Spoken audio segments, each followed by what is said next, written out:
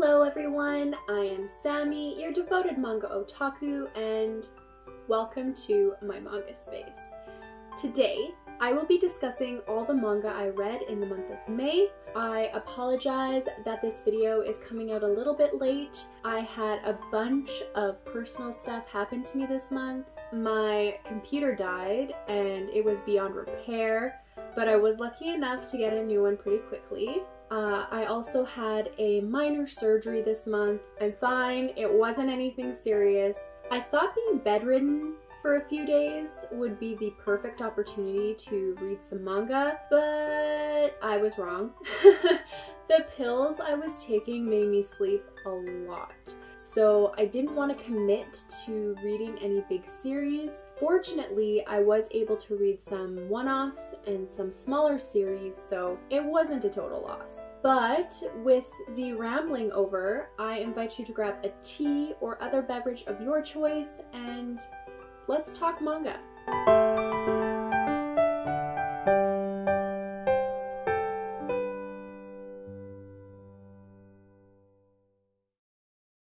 So like last month, I'm going to start with the manga I enjoyed the least and work my way up to the manga I enjoyed the most. And I'll be attaching star ratings to the manga as well. I've added timestamps throughout this video, so feel free to jump around. I lucked out this month. I actually didn't read anything too terrible. If I've decided not to unhaul anything, it's a win in my books. The first manga I'll mention is one that I thought I was for sure going to fall in love with. I kept talking about how excited I was to read it and how it received so many good reviews. I am, of course, talking about volumes 1 through 7 of the completed Josei series, An Incurable Case of Love by Maki and Enjoji. This romance drama series is published by Viz Media and it's rated M for mature or 17+. I think I might have hyped this up a little too much, which is part of the reason why it was just kind of meh for me. This narrative follows Nanise Sakura, who's in her senior year of high school, when she watches a young doctor save an old woman's life. Inspired, Nanise dedicates the next 5 years of her life pursuing nursing so that she can get a job in the same hospital as her Prince Charming, aka Dr. Tendo. Only after Nanise meets Dr. Tendo and confesses her love for him is she able to see who he truly is, which is a harsh, mean workaholic. Nanise's dreams of love and marriage crumble into dust as she struggles to work alongside the unforgiving and demanding Dr. Tendo. I wrote a really harsh blurb about this manga on my Instagram, and I don't necessarily regret writing those things, but I wish I could have written a little bit more about the things that I liked about this manga. So before crapping all over it, I'm gonna start off with the things that I liked. I like Enjoji sensei's art style. I think she's really expressive and her characters are very proportionate and the clean lines are nice to look at. The panels are laid out well, everything is easy to follow, and the manga is easy to understand and read.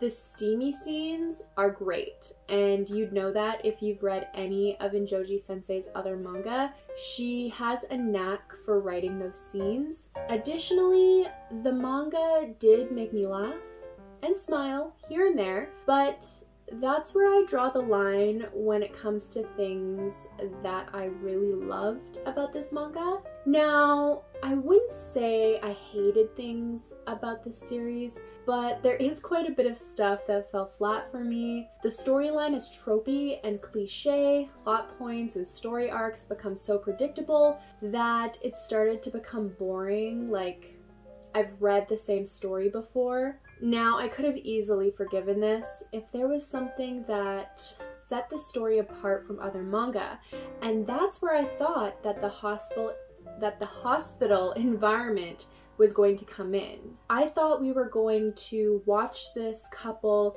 in a hectic hospital, treating patients and working together in stressful situations while navigating a romantic relationship with each other.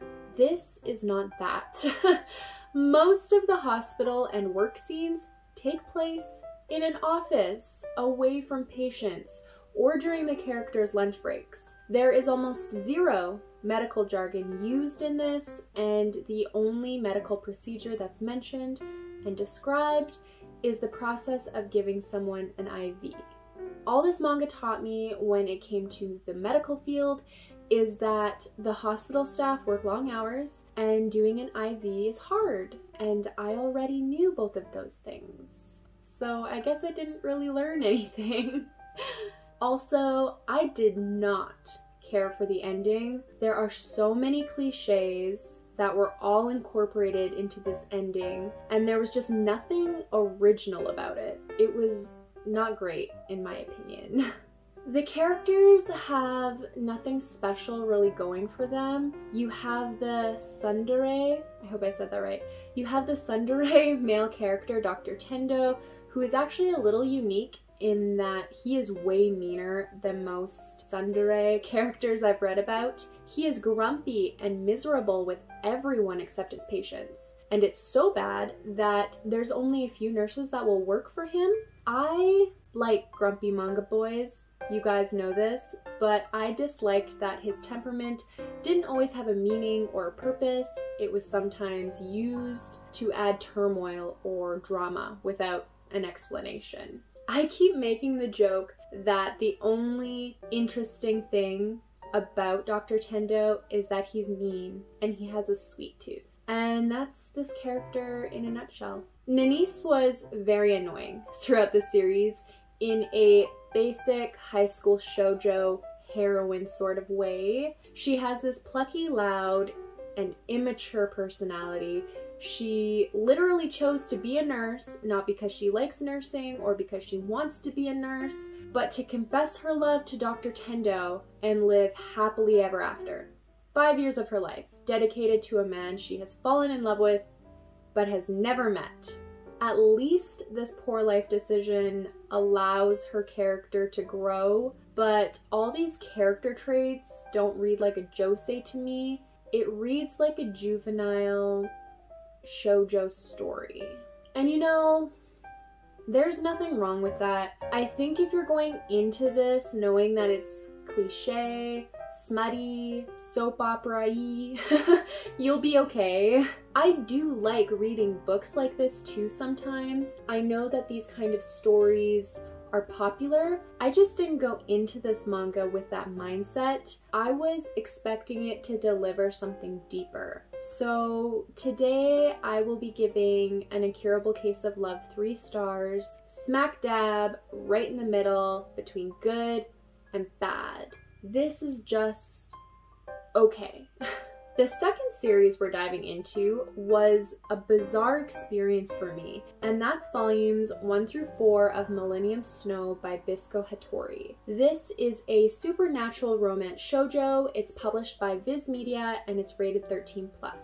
Now, I will mention that I've read volumes 1 and 2 of this series before, but when I reread them this month, it was like I was reading them for the first time. I don't think I've ever reread this series before, and I bought the first 2 volumes back in 2007 when this was first released.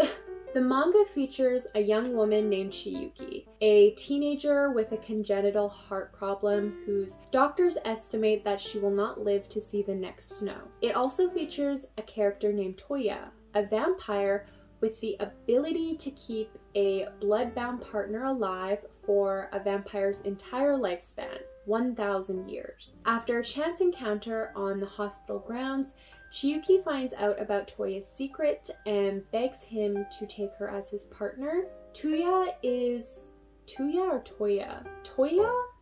disgusted by blood and humans in general. He refuses Kyousuke, claiming that he will spend the next 1,000 years alone. Can Kyousuke persuade Toya to spend the next millennium with her before it's too late?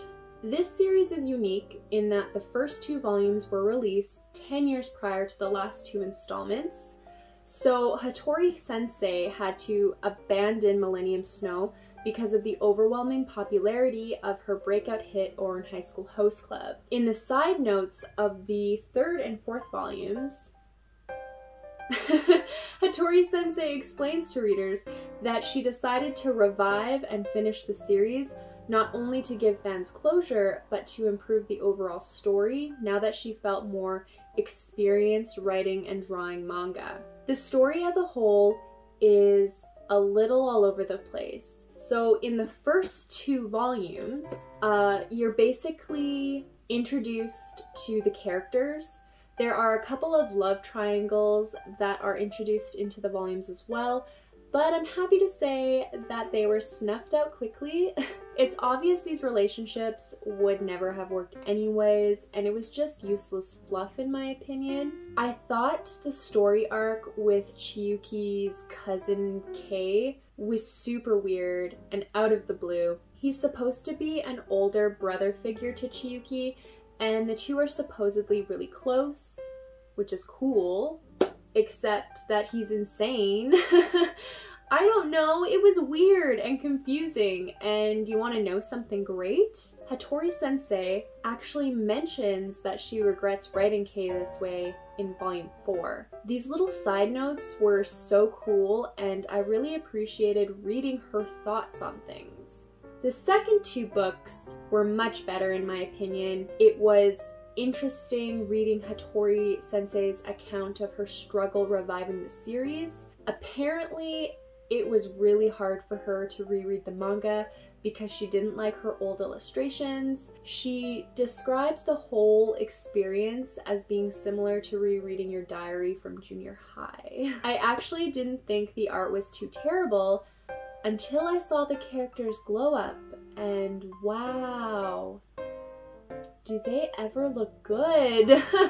So up until the last half of the last volume, this manga was on the verge of becoming a 4-star manga for me, despite the roughness of the first 2 volumes. We get to see some of Toya's relatives, we learn more of his backstory, and there's even an unexpected moment between our main couple, and then the ending happened, and boy was it a doozy. The ending of Millennium Snow is so confusing and so rushed that I still don't understand what happened, and I read it twice. Hatori sensei introduces this new character. We have to learn everything about them. There's this huge conflict and everything goes to shit. And it's all jam-packed in about 30 pages. And yes, I counted. Fortunately, Hatori sensei addresses this in the sidebar and explains that she planned a deeper, more detailed ending, but she had to cut a bunch of it, and she did the best she could with the pages she had. If it's any consolation, I did like the last 3 pages, which include a little time jump, so there's that. It wasn't a total loss. As for the characters, I really liked both Chiyuki and Toya. Chiyuki's feelings towards Toya are very insta-love, but I can understand why. She doesn't want to die, and Toya is the key to life. Clinging to him, falling for him, could mean 1,000 years of happiness for them both. Also, I liked that she's very blunt and upfront with her feelings. Chiyuki's teasing and playful jokes were hilarious, and I laughed quite a few times at this manga. It was way funnier than I thought it was going to be. Also, I cried during the last volume. Not at the end, but during some events before the end. I don't know if that means anything necessarily because I cry at everything, but I did find it emotional.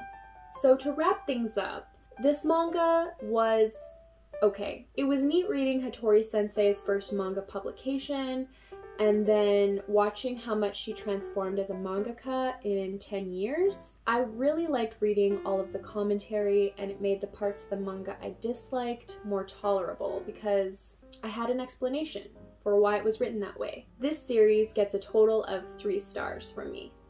The third manga we're going to talk about today is the josei title. It's a big boy. Haru's Curse by Asuka Konishi. This is a psychological drama romance manga and it's rated 16+. This manga was originally published into 2 tankobons, I think I pronounced that correctly, but when published into English by Vertical Comics, it was released in this omnibus format. When I first read this, I was unsure of how I felt about it, but having time to reflect and putting down my thoughts, that has made me recognize that I didn't mind this at all. The story follows Natsumi, an excitable yet charming woman who's always taking care of her younger sister Haru. Natsumi's devotion to Haru is extreme and borderline unhealthy, but she doesn't care because her sister is all she has in this world ever since their mother left and her father remarried. However, despite Natsumi's constant and loving care, her beloved sister passes away from an illness at the age of 19, leaving behind her family and her fiancé Togo. Still recovering from Haru's death, Natsumi is approached by Togo, who asks if she wants to become his new girlfriend. Even though Togo and Haru's engagement was arranged by their parents, Natsumi is aware that her sister had feelings for Togo and that they were very genuine. Even so, Natsumi agrees to secretly date Togo, but on one condition: he has to take her to all the places he took Haru. I'm going to talk about the main thing that I didn't like about this story and just get it out of the way. I think this manga had some translation issues, but I only felt this while reading the dialogue during the serious conversations in the story. I won't spoil anything, but during these meaningful discussions, which also included triggering topics, the protagonist sounded unnatural to me. I kept thinking, no one talks like this, and it was jarring enough that it kept pulling me out of the story. Now, I only felt this way during these intense moments. The rest of the manga was fine in terms of the writing. So from the synopsis, I thought that this was going to be a bleaker story, and although it touches on some darker themes, I didn't feel like it concentrated on that content as much. This is more a story of the main characters working through their loss, grief, and guilt while trying to understand their complicated feelings for each other. I really enjoyed the taboo nature of Natsumi and Togo's relationship. It was unique and interesting, and I don't think I've read a story with this kind of premise before. My favorite part in terms of the story was the ending. I absolutely loved it, and without spoiling anything, I'll just say that the ending surprised me, but in the best possible way. It ties everything together really nicely. I do wish there was one more volume or a sequel to the series because I want to follow the leads a little longer and see where life takes them. The characters in Haru's Curse are fleshed out, especially Natsumi's character. The thing I found fascinating about her was how she would switch back and forth between her gloomy and cheerful selves. I liked that Natsumi's happy-go-lucky personality wasn't a facade. There were just two sides of her and both were genuine. Togo is a quiet person who sort of reminds me of a robot, but it makes sense to his character. He was born in a wealthy, privileged family and has never made decisions for himself. He just does what he's told. On his own, he'd be a fairly boring character, but Natsumi's goofy and loud personality plays off of Togo's perfectly, making the two a great comedic duo. Konishi Sensei's art style features a lot of dark, bold lines with heavy black shading. It has a unique flair to it, which I can appreciate. There were some facial expressions that seemed a little out of place, usually in the more dramatic scenes, but overall I found the art refreshing. Haru's Curse is definitely one of the better short stories I've read recently, but I've been having a hard time putting a star rating to it. I think I'm going to give it a total of 3.75 stars. Almost a 4-star manga for me, but not quite. The fourth manga we're going to talk about today is one that my daughter picked up for me for Mother's Day because the cover is yellow. And that's volume 1 of the Viz publication Fangirl. Based off of the best-selling YA novel written by Rainbow Rowell, the manga or graphic novel version of Fangirl was adapted by Sam Meggs and illustrated by Gabi Nam. For those that haven't read the novel, this is a comedy drama story with school life and slice of life themes. Recently I found out that this is the first of 4 installments, with the second installment being released in May 2022. I'm hoping we won't have to wait a year for every volume of this series because that would be a tragedy. So Fangirl is about Kath, a soon-to-be college student who's majoring in English and has a passion for writing fan fiction. Kath finds the college experience overwhelming. She feels uneasy sharing a room with a stranger. Her anxiety makes it impossible to enter the dining hall, and worst of all, her twin sister Ren is trying to discover independence and is pulling away from Kath. With her mental health in decline, Kath finds comfort writing her popular fanfiction about her favorite fantasy YA, the Simon Snow series. Will Kath be able to find a way to embrace and thrive at college? And what will she do when she learns that the professor of her writing class frowns on fanfiction? At first, I had a hard time reading this because it's read left to right and my eyes kept trying to read the panels backwards. But I got there in the end. It was tricky, but I got there. I loved how relatable the story was. I think most people have been at a point in their lives where they feel truly alone. Kath has always had her twin sister to rely on, and it seems like Ren has been her main support system for her mental health up until now. So in a short amount of time, Kath is having to find a way to cope with her anxiety, manage the new college lifestyle, and also look out for her dad, who seems to be suffering from empty nest syndrome.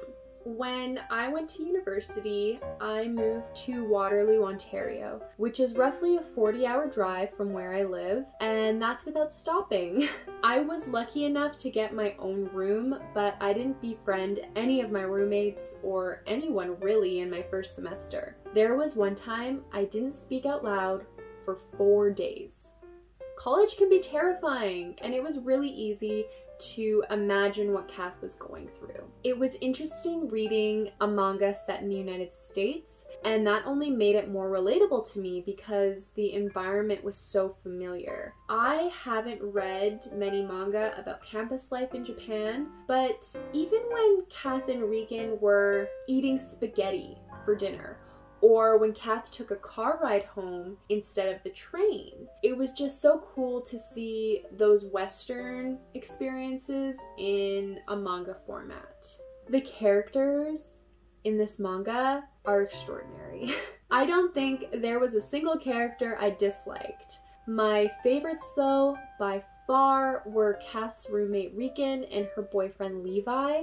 Regan is the opposite of a ray of sunshine, and I love it. She's blunt and brutally honest, and that's exactly what our heroine needs after she's been struggling for months. Regan just asks Kath flat out if she has an eating disorder, because she's been living on protein bars since the semester started. After talking with Kath, Regan realizes that she needs help figuring out the dining hall, and the two end up eating meals together fairly regularly. Regan has this kind of tough love personality, but she didn't have to reach out to Kath. She chose to do so because she was worried, and Kath could really use a friend. Also, she is the most beautiful character in this series so far.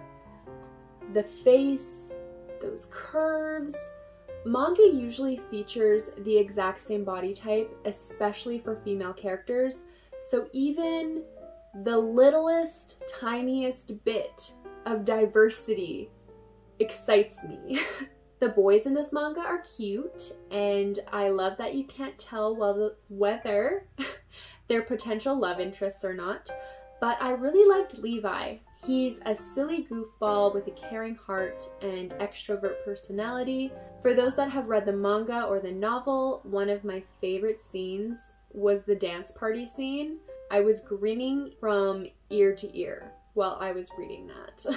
Even though Kath's love life is fairly non-existent up to this point, her Sam and Baz fanfiction is a BL dream.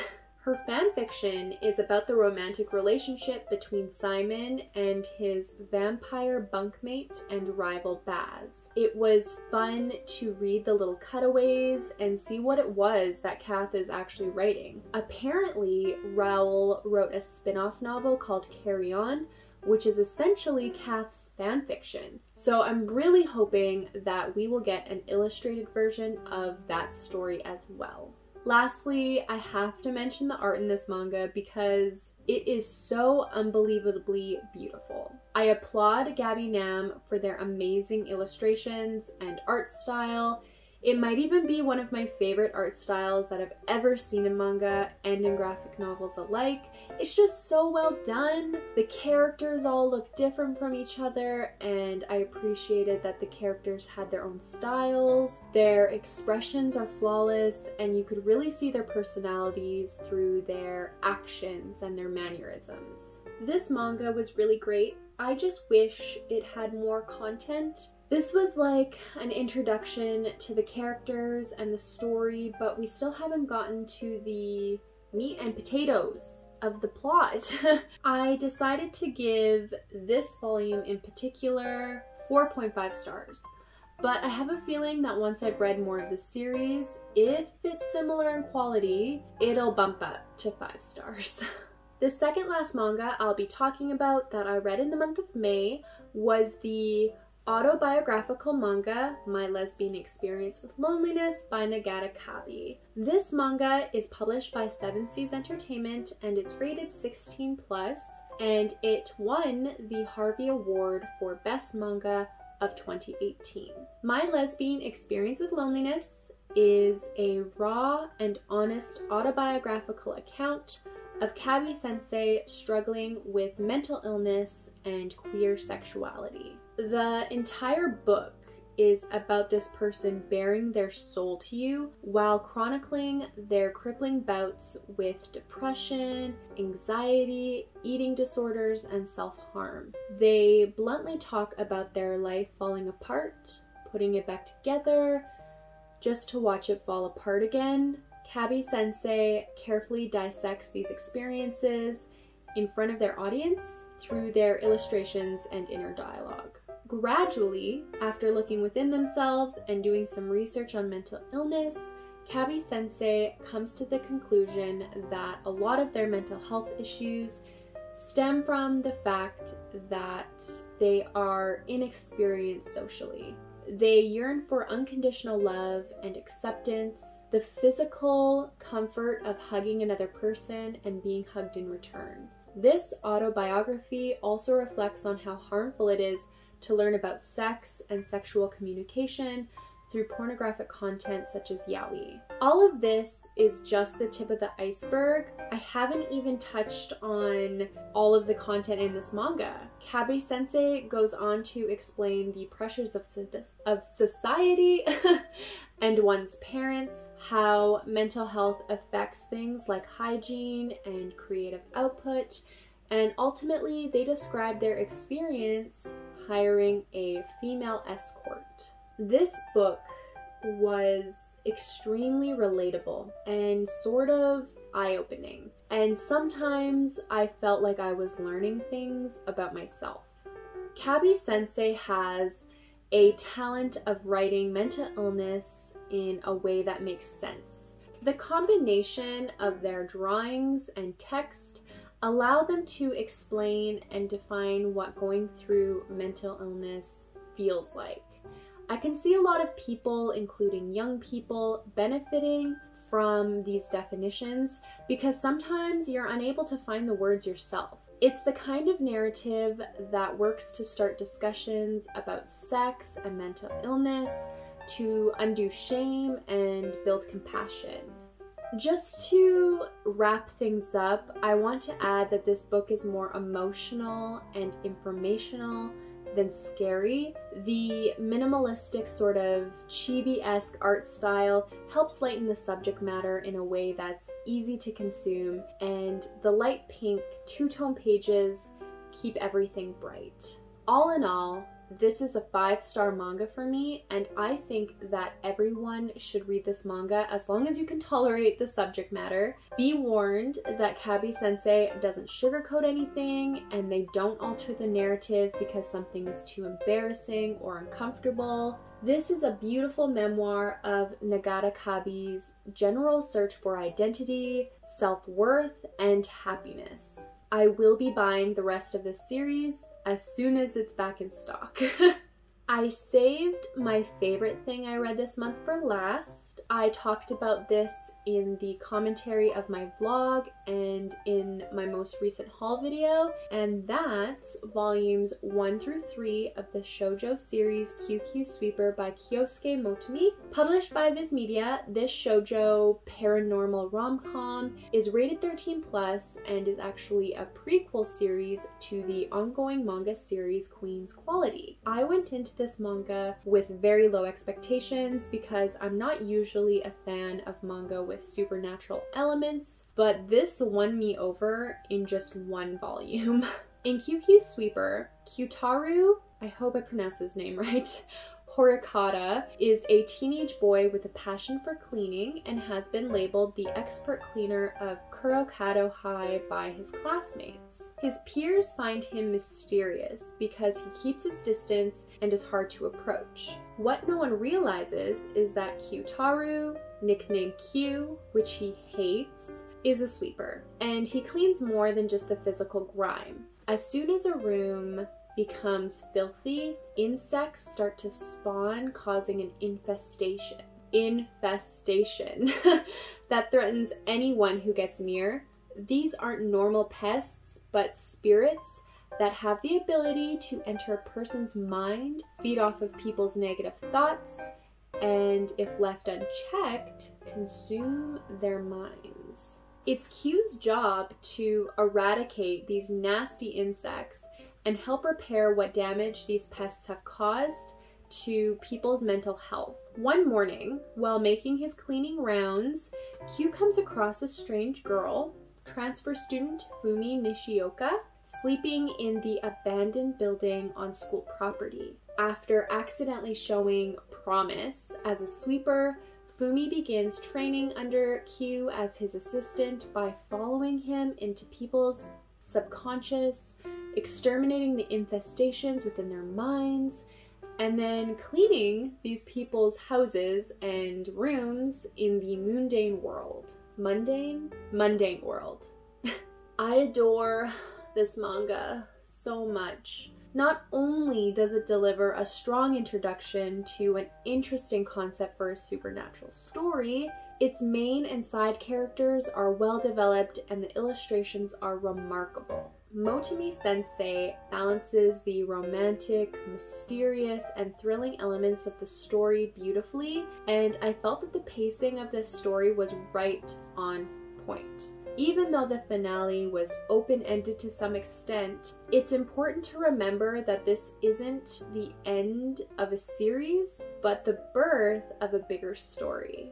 I cannot describe to you how much I loved the concept of this series. Just like a sweeper, I too have an affinity for cleaning. So watching our lead characters enter people's houses, help them sort their things from the trash, and deep clean their environments to better their mental health made me tickled pink. I admit I have some issues with OCD and my anxiety is at its worst when my house is grubby, so I really relate to the messages that are conveyed in this story. The characters in this series get a standing ovation from me. I'm not gonna stand, but you get what I'm saying. Q is probably one of the sweetest, grumpy manga boys I have ever read about, and he reminds me an awful lot of Jun Matsunaga in that he's a grump, but he's still looking out for Fumi and he wants her to succeed. I loved that Motomi sensei wrote Kyu as a believable teenage boy. He asks for help when he needs it and he's not afraid to ask questions. It was just so refreshing to see a teenager have an open dialogue with their adult guardians.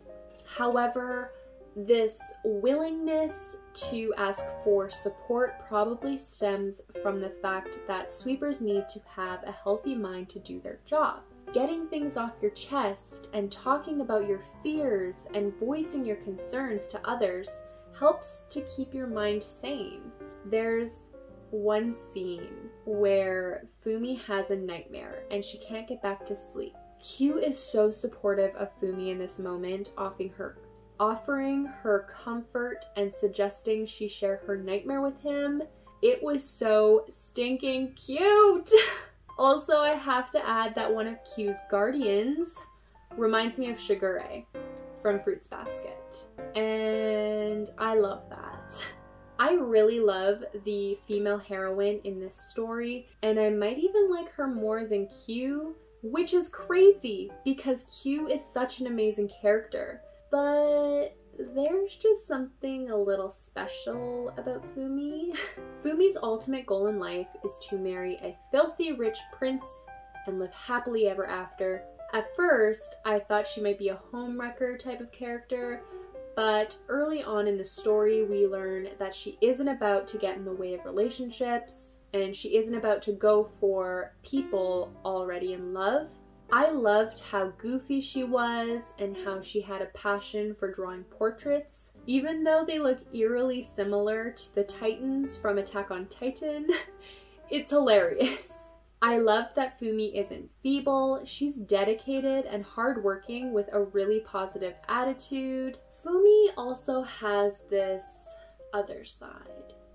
She gets this face, this serious, badass, you can't with me face, and wow, it makes her look so cool. This other side of Fumi, along with her very odd backstory, really adds to the mysteriousness of her character, and I'm excited to learn more about her.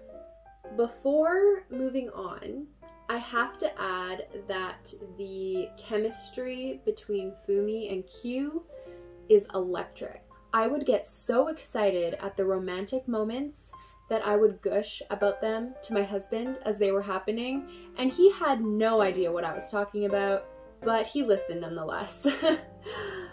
This is definitely my kind of romance. Lastly, I need to briefly mention the art because it is phenomenal. The bugs are drawn in such a way that screams horror to me. They're so creepy and horrifying. Motomi sensei does such a great job capturing the mood of the moment in her illustrations. For example, the romantic bits are drawn very light and almost dreamy, while the action bits are intense, with the characters' actions and expressions reflecting those emotions.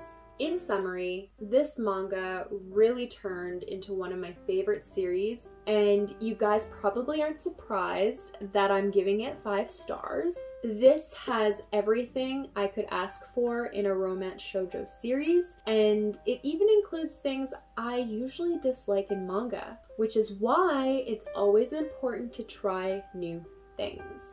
I cannot wait to read Queen's Quality.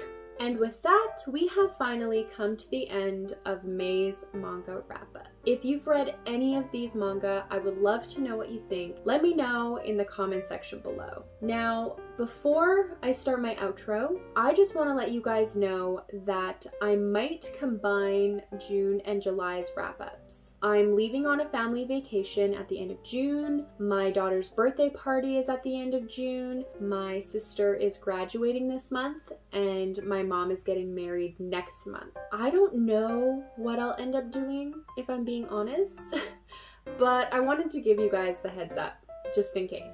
If you're interested in watching more videos from me, you can check out my end card where I'll have links to my most recent videos. I hope you all have a manga-nificent day, and I'll see you in my next video. Bye!